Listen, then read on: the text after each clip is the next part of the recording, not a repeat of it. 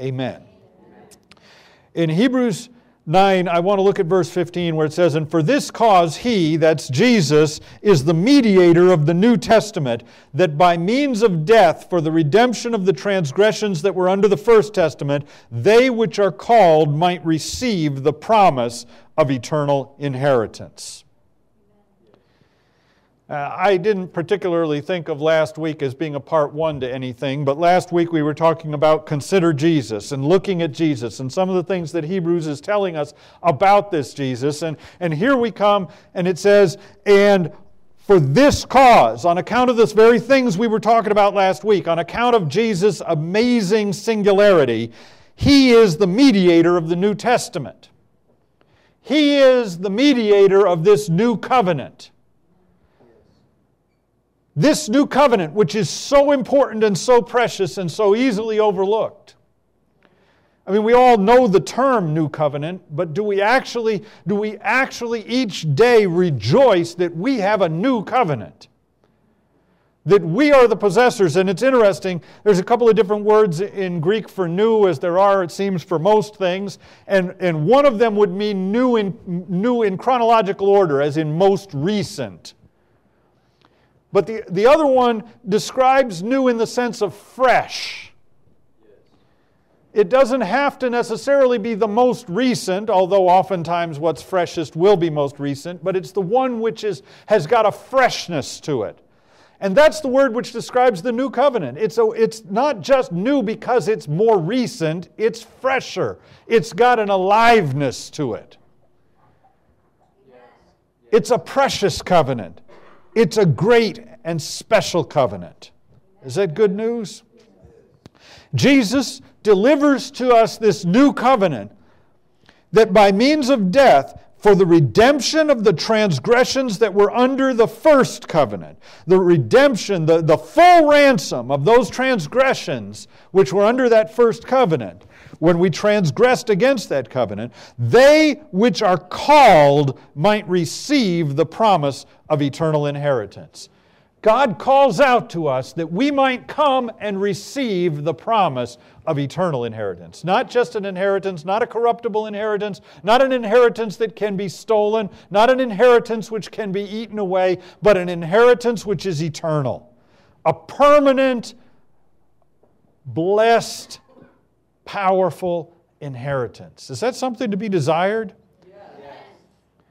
When He calls us to Himself, when He woos us by the Spirit, when He draws us in, He's drawing us to an eternal inheritance. His desire is that we would receive this eternal inheritance.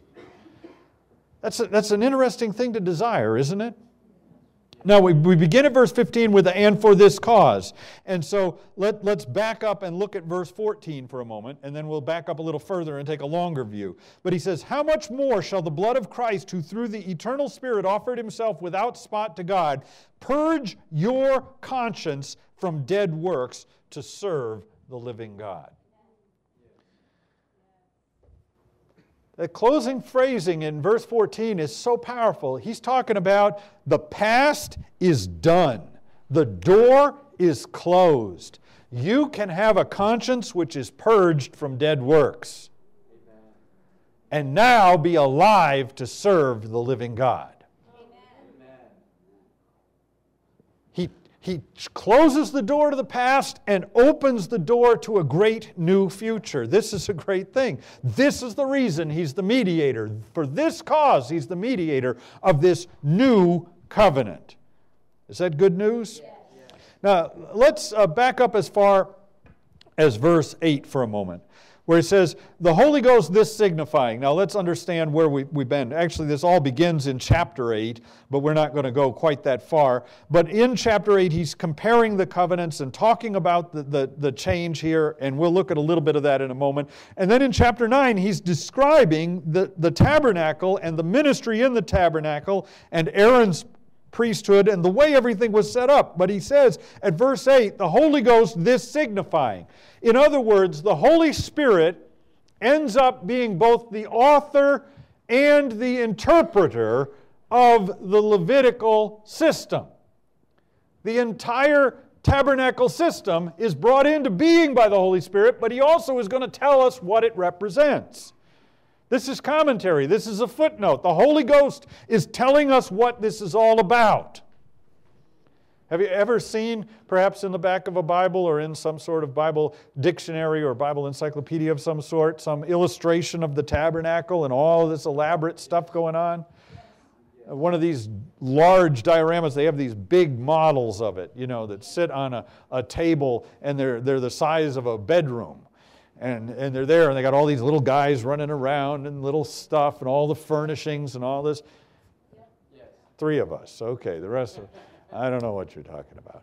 But I've actually been to the Bible Museum in Amsterdam, which is when you see a photograph of one of these little dioramas in one of these books, frequently if you look at the thing, it'll say it's from the Bible Museum in Amsterdam. They have some of the most amazing things there. You should go sometime. But little scale model guys, high priests wearing all the garments, all the stuff. And you look at that and you think to yourself, what in the world is all this about? Here's the answer. He says, the Holy Ghost thus signifying. This is what it's all about. This is what it's about. You've got your idea, I've got mine, scholars have theirs, but this is what the Holy Ghost says about that. The Holy Ghost, this signifying that the way into the holiest of all was not yet made manifest, while as the first tabernacle was yet standing. The whole structure of the thing was designed to say, since you can't go here, you understand that the process is incomplete. There is this holiest place that you can't go. Not even the priests can go in there. Nobody gets to go in there but one person, and him only once a year. Under very special circumstances. But we've read Genesis. God designed the earth so that he could come and walk with man. We've read the last chapter of Revelation. That's what he's working back towards. His plan isn't to find a way to have good distance between us. I got my bedroom, you got yours, don't you mess with my stuff. He wanted to be with us. That's always been his desire. The tabernacle doesn't illustrate how he can be with us. It illustrates that there's something that separates us and something that keeps us from being with him. We're more with him than we were when we were completely on our own, but we're not as with him as we should be if being with him is what it's all about. That's what the Holy Spirit says the whole thing pictures, is that the process is incomplete as long as this tabernacle stands. Now, when is that process complete? Well, the Gospels record for us. As Jesus is hanging on the cross, as he gives up the ghost, the veil is ripped from the top to the bottom. The veil that separated that innermost sanctum and said, you can't come in here, is ripped. Yes. Now, walk through this with me for a moment, because this is a kind of a microcosm that illustrates the way that we tend to do things on our own. What did Israel do about the veil being ripped? Was there rejoicing in the streets? Ticker tape parades? Did everyone dance and sing? The veil has been ripped from the top to the bottom? And when we say from the top, we're not talking about from there. Nobody could get to the top. And this veil, it isn't some piece of fabric that you might just grab and rip with your hands. They estimate it was at least 4 inches thick. It's this amazing woven thing it's phenomenal. And it's ripped from the top to the bottom. Now, who could rip a 40-foot, 4-inch thick curtain from the top to the bottom? Well, not you, not me. Not anybody in the WWF.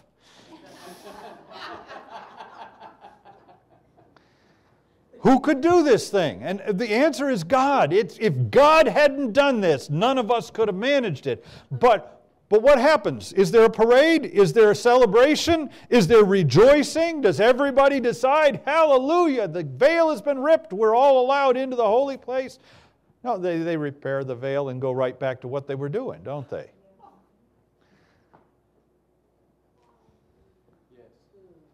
Start over with the same old, because that's what people do. That's what religion is like. That's what folks left on their own build for themselves. We can fix this. No, you can't. That's the problem. And your efforts to fix it only, it wasn't very long later that the Romans encircled Jerusalem and tore down, burned down, destroyed the temple. And from that day to this, we're rolling up on almost 1950 years, there has been no Levitical system. Because when man tries to put it back together, man can't keep it together. The Levitical system is over when the veil is ripped from the top to the bottom. And that veil is what we're talking about here. The veil that separated. He said, the Holy Ghost, this signifying that the way into the holiest of all was not yet made manifest. Now, they knew where it was physically. They knew technically how to get in there. I mean, you'd say, how would I get in? Well, you go that way. I mean, it wasn't that they had no concept of how to find this place, but they were not allowed in. And it wasn't just a matter of a rule. The people who went in inappropriately dropped dead. That suggests to you that you're not going to do that. As long as the first tabernacle was standing, there was no way for us to go in to that holy place. Now he says at verse 9, which was a figure for the time then present. And the word that we're translating figure is actually the word for parable. And what it literally means is something laid alongside of something else. It's describing an analogy. Something that you put beside something else, which isn't that thing, but helps us to see and understand that thing, which is for some reason difficult for us to understand. A parable is a thing thrown beside something else to help us understand the complicated thing. And what he's saying is that the tabernacle itself was an analogy for something. It's not an end, it's a picture. It's an illustration. It's a sermon. It's supposed to point us towards something. We're not supposed to worship it and decide that we're cool because we've got it. We're supposed to understand what it is trying to tell us. It is illustrating something. It is illustrating that without the shedding of blood, there is no remission of sin. It is illustrating that we serve a God who wants to be in fellowship with us and is willing to come to us to make that happen. It illustrates that there is to be prayer in our fellowship and association, that there is to be giving involved in our fellowship and association. Is this coming through? And there's a whole list of things that it illustrates, all of which describe God and His relationship to us. It's a giant illustration, and it's an illustration of not only the need for Christ, but how Christ answers that need. And what will be available when He does. It's all pictured right there, and the Scripture says that's what the Holy Ghost was trying to show us with this analogy that He laid out for us. It was a figure for the time then present in which were offered both gifts and sacrifices that could not make him that did the service perfect as pertaining to the conscience. Now the word perfect, as we're going to encounter it throughout this morning, we're dealing with a word which means complete. It means complete or finished. And the point is, nobody could be completed or finished in regards to their conscience by the Levitical system. You could be improved, but you couldn't be completed or finished as regards your conscience by the Levitical system. Are you getting that? We're going to, in a bit, we're going to see this used in reference to sin. And when you become perfect in relationship to sin, it doesn't mean that you're sinless, because there isn't any such person other than Jesus. So how do we become perfect? We are completed or finished in relationship to sin. Or Kenneth West describes the effect of the word this way: that which needs nothing to be what it should be.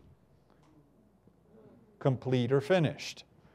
That which needs nothing to be what it should be.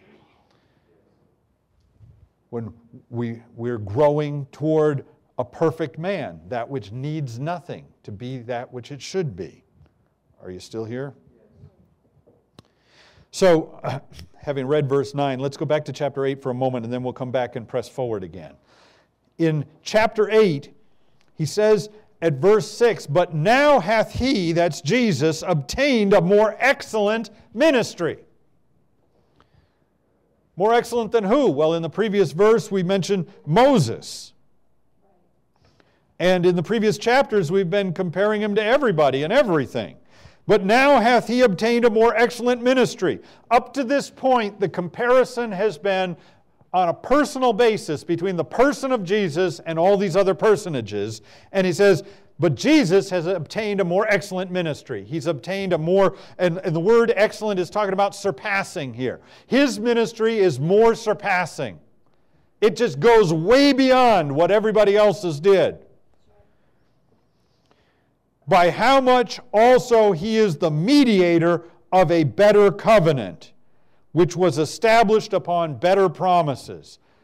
Having been comparing the person of Jesus with all these other personages, now he begins to compare, the author of Hebrews by the Spirit, to compare the covenant of Jesus with these other covenants. The notion being that the better workman is going to produce the better product. And if you're going to pick a covenant, pick the one mediated by Jesus, who has a more excellent ministry. Because he's the better mediator, he will therefore mediate a better covenant. Is that coming through? Now, what do we mean by a better covenant? Well, this is, again, an interesting statement. We have a lot of different ideas of what better might mean. But the word that we translate better more literally means stronger. It's the word kraton, which comes from the word kratos, which means strong, force, strength, or might, manifested power, or dominion. It describes power in activity and effect. It's the word which is sometimes called ruling power or dominion. It's the strength to do it. It's the strength to do it. Some people have strength for show, and some people have strength to do it. Hello? You know, when you watch, I used to work with a guy who was a bodybuilder who competed. And it was funny, but that's another story. But I used to work with this guy. But you know, at these events, it's all about balance and proportion and pumping up. It's not, you say, what do you do with those muscles? I show them to people.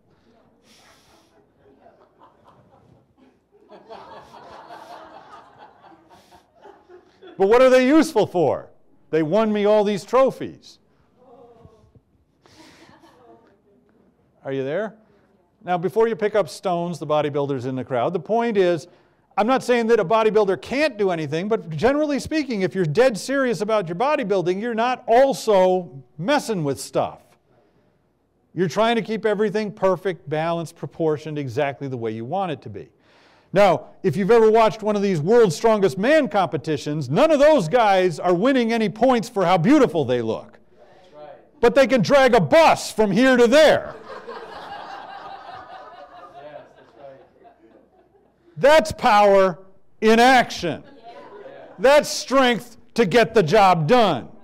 That's dominion. Sometimes dominion has a big gut, but it gets the job done.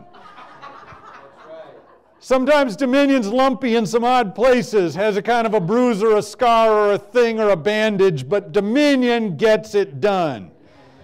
You want a cement ball this big picked up and put on top of that, you better call dominion, because this isn't doing that for you.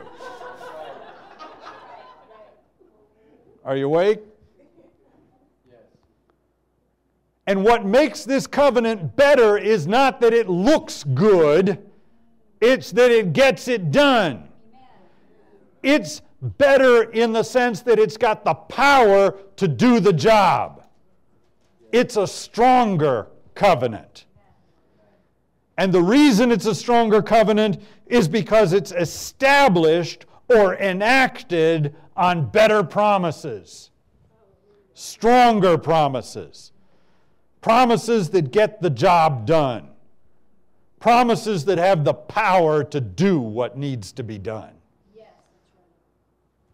You're living in bondage to sin, out of control. I don't know why I do the things I do. I hate myself so much of the time, except when I'm busy rationalizing and justifying myself and how I'm not as bad as other people. And here comes promises which are powerful enough to separate you from the authority of sin, from the tyranny of sin, to separate you from the guilt and the burden of sin, to separate you from the power of sin, to ransom you to wholeness. That's a pretty special promise. That's better than something dressed up and looking good. That's something which gets the job done.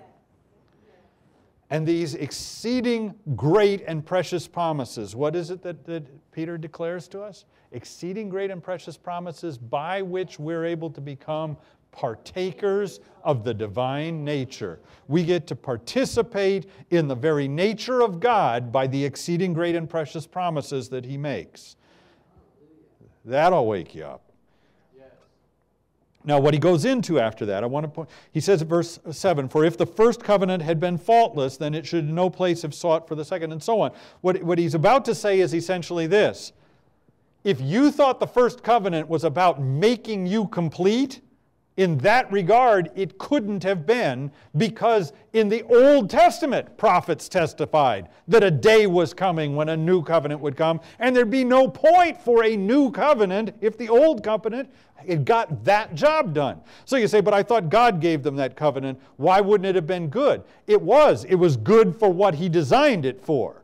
But if you thought that what it was designed for was to complete you, you're mistaken, because it wasn't good for that, because even the Old Testament testifies of that, in that there's a day coming when another covenant will be. And there wouldn't be any other covenant if that covenant had completed it.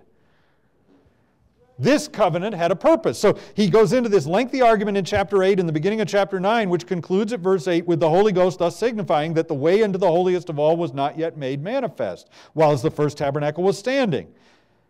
The first tabernacle was a figure for the time then present. And in it, in that time then present, there were gifts and sacrifices made which could never complete the people making them.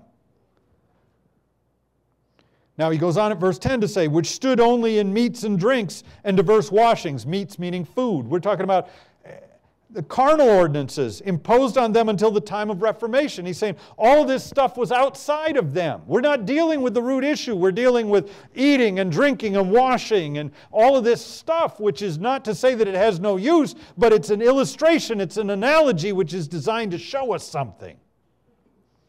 It's supposed to teach us something. It's supposed to lead us somewhere.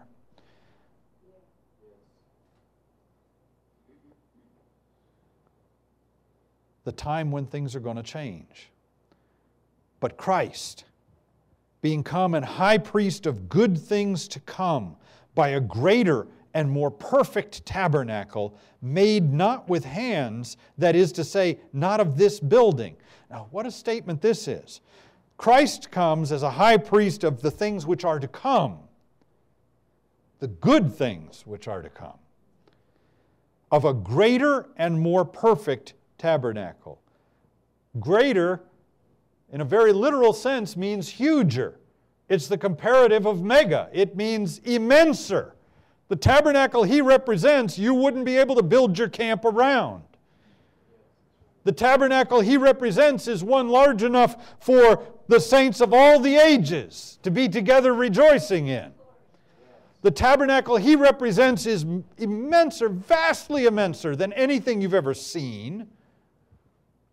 No temple, no tabernacle of man's making could possibly show us the vastness of the tabernacle Jesus represents. And it's more perfect. It's more complete.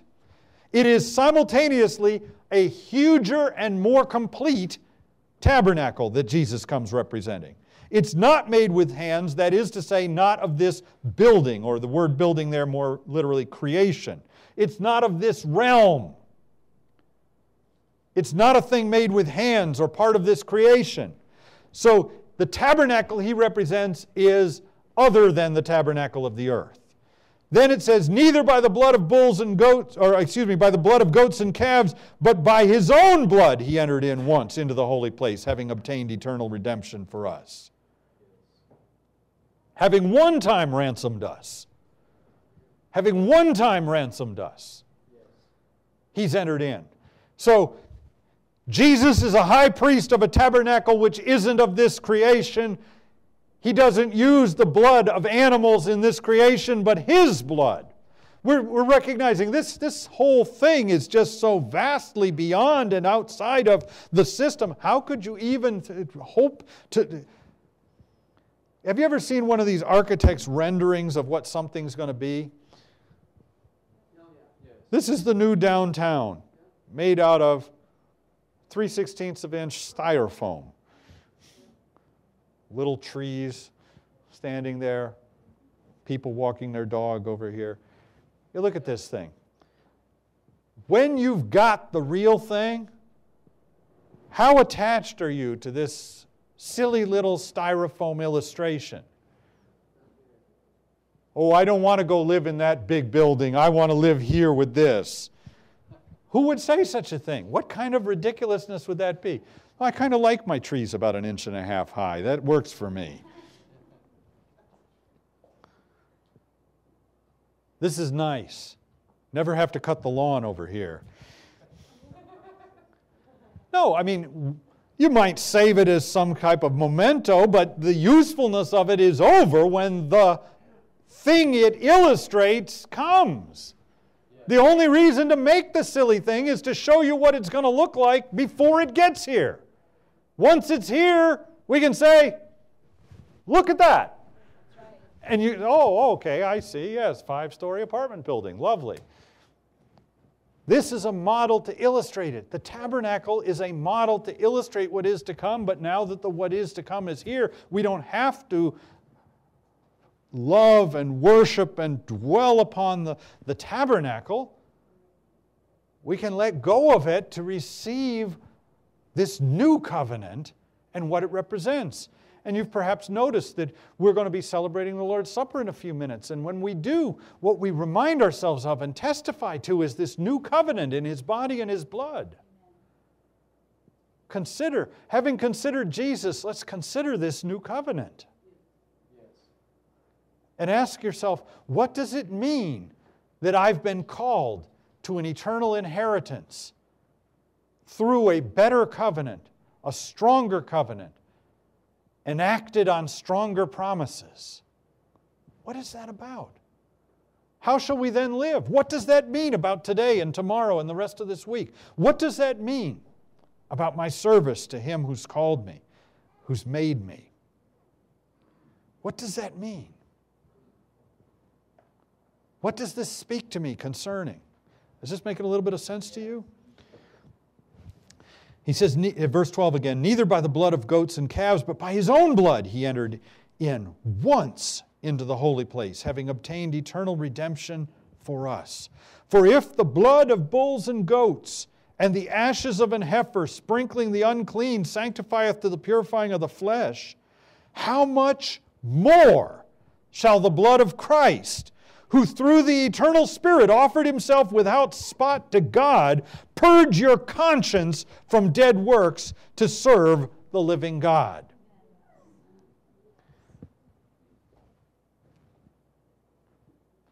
He's saying, listen, the Levitical system gave you the right to act as though you had clean flesh. It's the equivalent of washing your hands. But washing your hands doesn't deal with the invisible parts of you, does it? No matter how many times you wash your hands, you can still have a dirty mind, can't you? And if your conscience condemns you, You can't wash your hands enough to deal with that, can you? But where the blood of bulls and goats could deal with the flesh, the blood of Christ can deal with your conscience. Can reach into the deepest parts of you and say, you're new. You're a new creature in Christ Jesus. Old things have passed away. Behold, all things are new and all things are of God.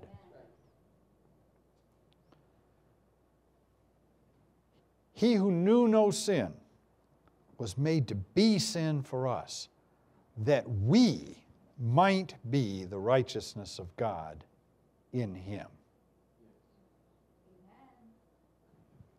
That's better than a good religious system. That's better than I like the songs and the disciplines of this group. We're talking about actually touching your life instead of just your experience. How much more shall the blood of Christ, how much more? Not how shall not the blood of Christ equally as well, but how much more shall the blood of Christ, who through the eternal Spirit offered Himself without spot to God, purge your conscience from dead works to serve the living God. And as is generally the case with everything related to God, He doesn't just talk about what you're delivered from, He talks about what you're delivered to. You know that in perhaps the ultimate illustration of that, Israel's coming out of Egypt was never viewed as a finished product by God. He didn't bring them out of Egypt to bring them out of Egypt. He brought them out of Egypt to bring them into Canaan, the land of promise, exceeding great and precious promises, the land where they lived in the covenant that He had made with them. He never intended for them to be out of Egypt to be wherever it is they felt like they wanted to be. They come out of Egypt with a destination in mind. And we're not just set free from, we're set free to. And He doesn't just purge our conscience from dead works. He purges our conscience from dead works that we might live to serve the living God. And you know, to the extent that I think serving the living God sounds like hard and thankless work, to that extent, I'm thinking the wrong thoughts. Serve God? I don't know if I can get into that. That's what got me into what I've been into, thinking that way. And that's why it needs to go. The blood of Jesus can purge our conscience from dead works to serve the living God. And for this cause, because all of this is true, because the new covenant is a better covenant, a stronger covenant, enacted on stronger promises, because this covenant was prophesied even under the old covenant, because the entire whole Levitical system was nothing but an illustration of this covenant, because Jesus is the high priest of a huger and more complete tabernacle, and His blood is vastly more powerful and more efficient than the blood of the old covenant. Because He Himself has offered Himself so that we might be purged from dead works and alive unto God. For this cause, He is the mediator of the New Testament, the New Covenant. That by means of death, for the redemption of transgressions that were under the First Testament, they which are called might receive the promise of eternal inheritance. This is the new covenant that He's made with us. This is what it's about. This is why He's done this thing. That gives us a precious calling, a calling to receive an eternal inheritance. Think how precious it is to be called of God. That He wooed and drew you. You didn't get smart. You didn't figure this out. You didn't ponder many paths and choose the wisest one. You were drawn by the Spirit. You came as we all did, with lots of questions and a minimal understanding. But something in you knew that you needed to do this thing. And that something was the Holy Spirit of the living God calling you. Having received that calling, you know, so many people spend so much of their lives trying to find some acceptance, trying to find somebody to respect them or accept them or notice them or be interested in them. And here's God noticing you and interested in you, and wanting to accept you, respecting you enough to give His only begotten Son for you. And people blow right by that like, yeah, but I would still want people to like me. My life can't be complete if my neighbor doesn't respect me. When God has put Himself out there in such a real way, how many of us spend any time in any given week feeling special because God has called us? But we are. And He's called us that we might receive an eternal inheritance. Is that good news? Amen. Let's take a moment and stand together, if you will. In the 10th chapter of the book of Romans, it says to us at the 9th verse, that if thou shalt confess with thy mouth the Lord Jesus, and shalt believe in thine heart that God hath raised Him from the dead, thou shalt be saved. Now, sometimes we're not sure what it means to be called of God. We're thinking, you know, if God was calling me, would the clouds be parting? Would I be hearing an audible voice? How would I know that God was calling me? Would there be two angels standing beside me here saying, you, yes, you're the one? How would I know that God is calling me? And the answer is very simply this: the Spirit of the living God is working in us. Just the fact that we're questioning this is a testimony that He's talking to us about it. The notion that you're asking yourself, but do I really believe? Well, if you didn't, you wouldn't be bothered with the thought. Right. If you didn't believe at all, you wouldn't be questioning whether you believe or not. I've had several conversations in the last few years with folks who talk to me about being in services in situations where they struggled with this. They're listening to an invitation similar to this one, and they're thinking, I don't know. They were looking for something bigger, more dramatic, more exciting, more convincing, more undeniable. And I'm saying, the question you're asking is all the evidence that you need that the Spirit is calling to you, because if you were oblivious to this, you'd be oblivious to this. But I'm not sure if I really believe. Faith comes by hearing, and hearing by the Word of God. We have visited God's Word this morning, and the Spirit of the living God is offering to us the opportunity to believe. Jesus Christ is the author and finisher of our faith. We don't produce complete faith and bring it and offer it to God. We take a step based on the faith He's offered us and grab hold of that weird thing He's offering us called believing and say, yes, Lord, I do believe, and step out. And as we step and say, I believe that Jesus rose from the dead. I believe that Jesus is alive today. I believe that Jesus is Lord.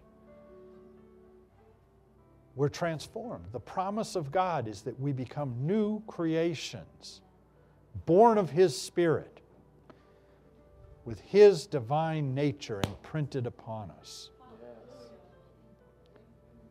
I'm going to take a moment and pray, and I'm going to confess my faith in Jesus Christ, and I'm going to invite you to join me. Join me in celebrating this great victory that you've received, or join me as you enter into this victory for the first time. But in either case, to join me. Dear God, I come to you today in the precious name of Jesus. And I thank you for hearing my cry. I do believe that Jesus Christ is risen. You've raised him from the dead. I believe he's alive today. And I confess with my mouth, Jesus Christ is Lord. Thank you, Father, for this new life, for this new covenant, for this clean conscience. In Jesus' precious name. Amen.